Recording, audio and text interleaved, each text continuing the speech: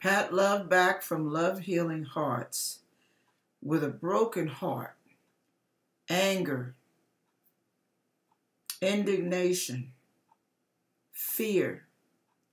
I can't believe what's happening in this country. I'm going to read Jeremiah chapter 5. I want you to hear what God's feelings are towards a country that turns its heart away from God. Piece by piece, bit by bit, we are turning from God to the weak and beggarly elements of nonsense. And we think it's okay. You're okay. I'm okay. Everything is okay. And no, it ain't okay. Listen to this.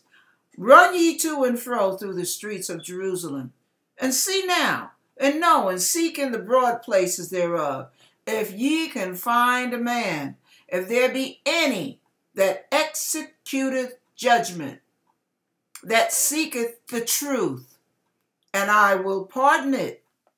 This is God speaking. And though they say the Lord liveth, surely they swear falsely. O Lord, are not thine eyes upon the truth? Thou hast stricken them, but they have not grieved. Thou hast consumed them, but they have refused to receive correction. They have made their faces harder than a rock. They have refused to return.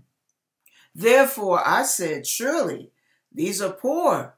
They are foolish, for they knew not the way of the Lord, nor the judgment of their God. I will get me into the great men, and will speak unto them, for they have known the way of the Lord, and the judgment of their God. But these have altogether broken the yoke, and burst the bonds. Wherefore a lion out of the forest shall slay them, and a wolf of the evening shall spoil them. Every one that goeth out thence shall be torn in pieces, because their transgressions are many, and their backslidings are increased. How shall I pardon thee for this? Thy children have forsaken me, and sworn by them that are no gods. When I had fed them to the full, they then committed adultery, and assembled themselves by troops in the harlots' houses. They were as fed horses in the morning. Everyone neighed after his neighbor's wife. Shall I not visit for these things, saith the Lord? And shall not my soul be avenged on such a nation as this? Get ye up upon her walls and destroy, but make not a full end. Take away her battlements, for they are not the Lord's. For the house of I'm going to replace it with our country. For the nation of America and the house of the United States have dealt very treacherously against me, saith the Lord.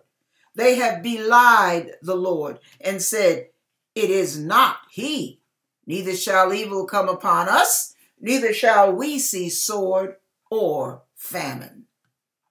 And the prophets shall become wind, and the word is not in them.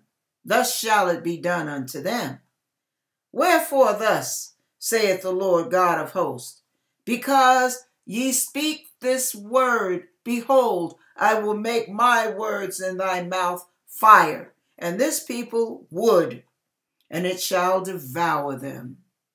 Lo, I will bring a nation upon you from far, O house of the United States, saith the Lord. It is a mighty nation. It is an ancient nation, and a nation whose language thou knowest not, neither understandest what they say. That's already happening in this country, you guys. Listen to this. Their quiver is an open sepulchre.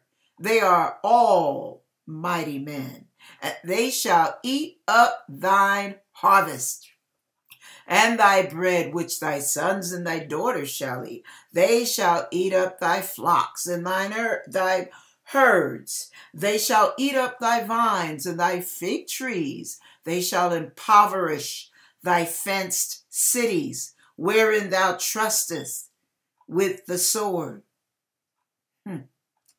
Nevertheless, in those days, saith the Lord, I will not make a full end with you. And it shall come to pass when ye shall say, Wherefore doeth the Lord our God all these things unto us? Then thou shalt answer them, Like as ye have forsaken me, and served strange gods in your land, so shall ye serve strangers in a land that is not yours. Declare this in the house of Jacob, and publish it in Judah. Now, before I go any further, I gotta say this.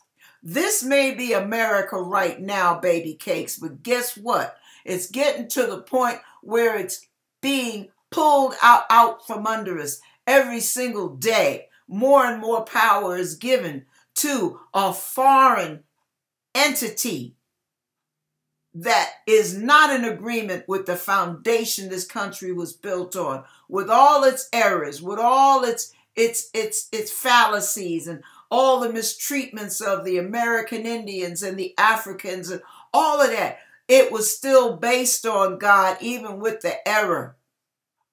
And the perpetuation of godly counsel in the Bible and Christianity, faith in God. But guess what? We are selling, we're prostituting our country to people from other countries. So we may not have to go to another country to be taken over. We could be easily taken over in our own country. And it's happening bit by bit by bit. There's a chipping away and a chipping away. We can't have prayer in schools. Then we have to have marriage between homosexuals. Then we have to allow all kind of freedoms next. The next thing you know, they have a temple of Satan. But we can't have God's name on a courtroom, a staircase. We can't have God in God Bless America on the top of a cafe. We can't have prayer. What the heck are you doing to this country? You're pissing it away on nonsense because of money.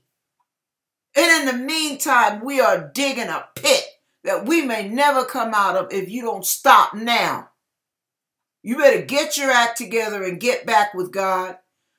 In 2 Chronicles 7:14, it says, this is God speaking, if my people who are called by my name will humble themselves and pray and seek my face and turn from their wicked ways, then will I hear from heaven, will forgive their sin, and will heal their land.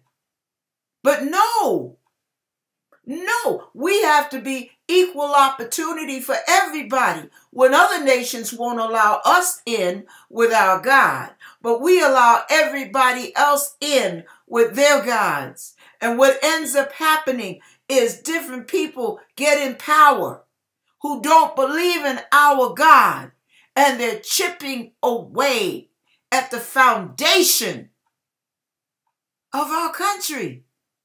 And if the foundation goes, what's next? We can become slaves. We can become servitude in our own land, being run and owned by others from other countries who don't give a diddly squat about our God. And the sad part is most of you in this country are getting to the point where you don't give a diddly squat about him either. You wouldn't know him if he walked up and stuck his finger up your nose.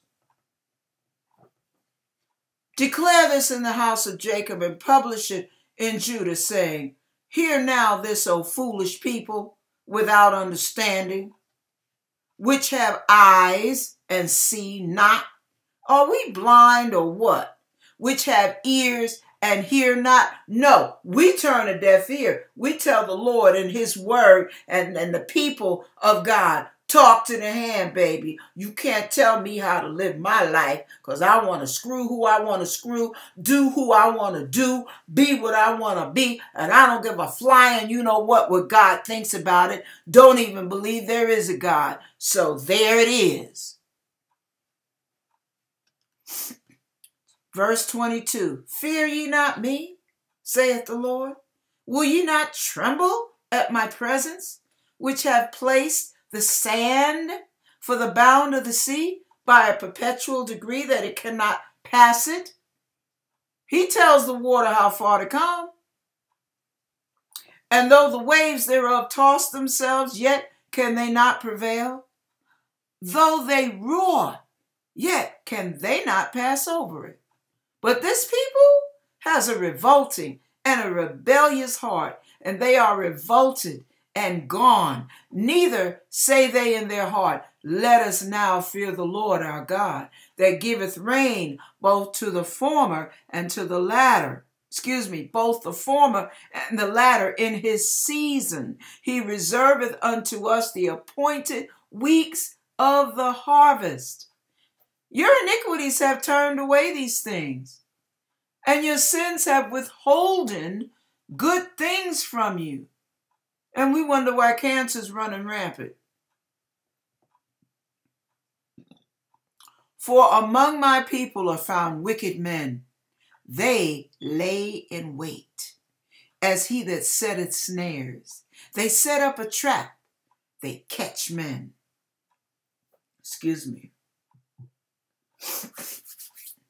As a cage is full of birds, so are their houses full of deceit.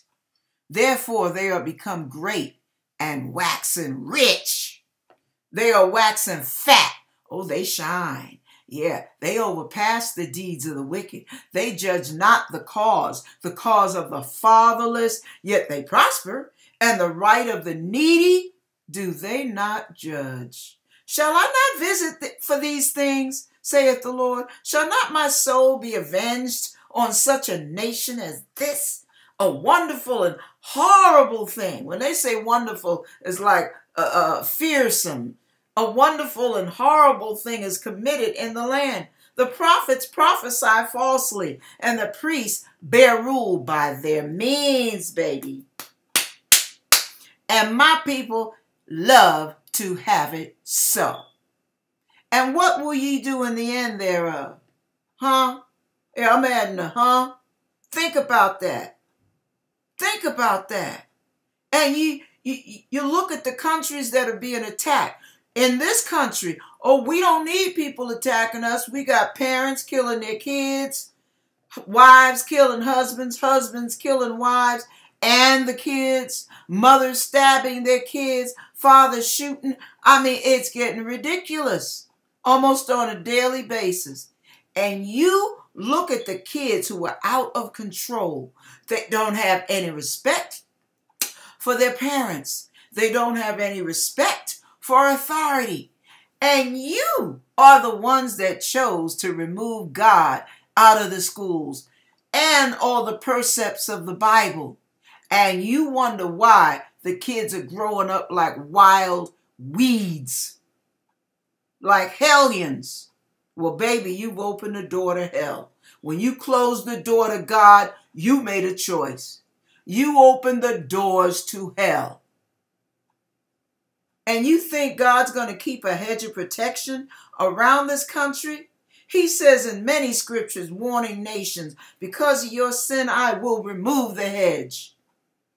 We better be careful, you guys. Now, I thank God for the saints that are true and blue, because there is a certain level of miraculous protection for those of us who are clinging to God, who are standing for God, who will not bow to Baal, who will not bow to the New World Order, who will not bow to this nonsense, this money game, to the chip and the mandatory inoculations and all the silliness. While they're mandating all this nonsense, they're steadily erasing God. Now they don't want to sing in God. We don't want God's name in national anthems. We don't want God's name in baseball games. We don't want his name up in neon lights. But we can see FUCKYOU anywhere. We can see titties bouncing buck naked. We can see all kind of screwing on the internet. Oh, they're all over the place on Facebook. You hit the wrong thing and you got all kind of X-rated nonsense on there. But nobody's fighting against that. Nobody's in court saying we should not have that. We don't want that. No, they don't want the good God, but they want all the nasty gods doing their nasty thing so that we don't have to be told what to do. We want to do the dirty. We don't want a God telling us we can't do it. We want to screw Tom, Dick, Harry, Sally, Sue, and Mary. We don't want God in our business. We want him to mind his own business and get his heels to clicking. We'd rather have the fake gods so we can do whatever it is our imaginations can tell us to do. Some of y'all will screw the devil before you talk to the Lord. It just makes no sense.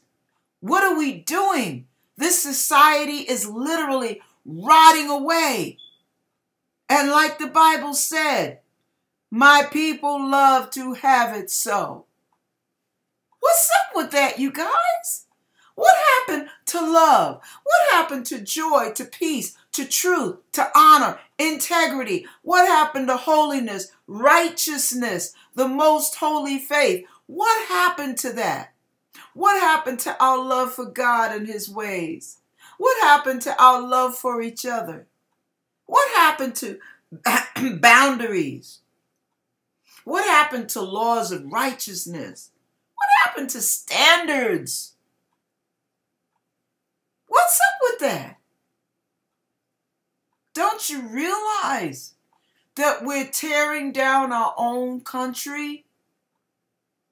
Don't you realize that? See, what you don't get is the more you take away from God, the more you turn your back on God, the more you silence your ear to anything that God has to say or anything that pertains to God, you are opening your windows, your doors, your behinds, your legs, your mind, everything. You're opening up for demonic activity. Demonic activity. Satan comes to steal, kill, and destroy. God says, I have come to give you life. Life more abundantly. But no, we want the darkness rather than light. Because we want to rub on some boobs. We want to get us some nookie whenever we want it. We want to masturbate till we peel the skin off of it. I mean, come on, you guys. What are we turning into? Animals ourselves? What's up? What's going on in your minds?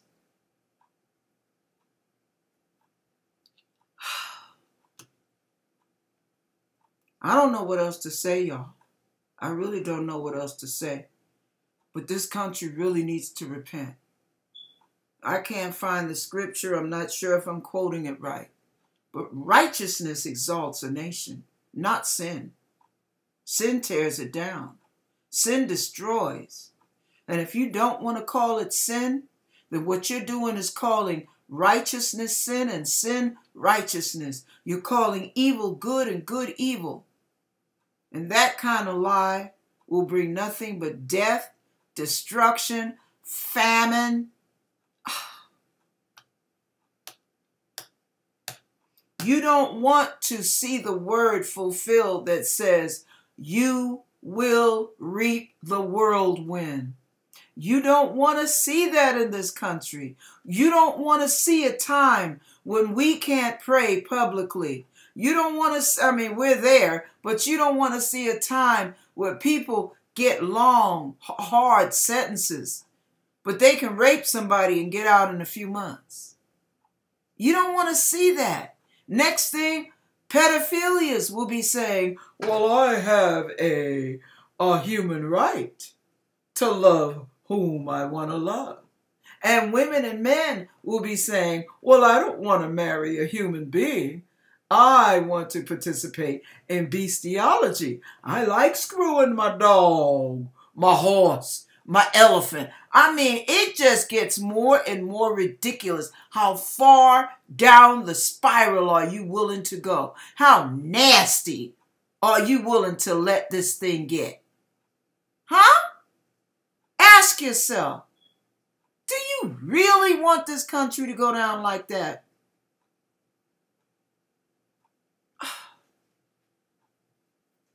All I can say is for those people who still trust in God, believe in God, even halfway believe in God, even those of you who aren't sure, please cry out to him. Because if you don't, baby, the demons are going to be on the loose. They're going to be in animals. When it talks about lions and all that crap coming out, oh, it's going to get crazy. It's going to get really, really crazy. And only the saints who have power with God will have the ability to bind a lion, to bind a wolf, a coyote, a cat, a wild cat. Bind them babies in the name of Jesus, and they cannot attack you. But those of you who want it your way, where the Bible says my people love to have it so, all of you who want it the way it's going down the endless spiral, you'll have no power. You'll have no hedge of protection. You'll start getting diseases they never heard of. I'm done. I'm done because I just don't get it. I don't get why we would put down a loving God. And I mean, he is loving. Just because we don't want a boundary or two in our life. Just because we don't want to follow rules. Well, baby, you're going to have to serve somebody. And if you're not serving God, you're going to serve the godless that infiltrate this country and make your life a living hell. You make your choice. I made mine. And it's God all the way.